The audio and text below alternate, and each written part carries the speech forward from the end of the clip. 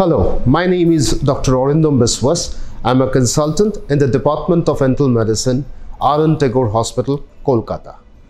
Today, I'm going to discuss about few diseases that we encounter during summer season. The medical conditions which we face during summer, we call heat-related illnesses. What are the heat-related illnesses? That we will discuss one by one. Now first, let's start with a condition called heat cramps. People suffer from heat cramps occasionally and come to the doctor. What exactly is a heat cramp? It is a muscle spasm, a painful muscle spasm that affects the muscles of the arms, legs as well as abdomen.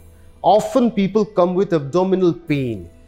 That in summertime, that actually is an abdominal cramp. It is not a serious disease. If we replenish the person with proper fluids, the problem can be taken care of and can properly be addressed. Now, how can we prevent heat cramps?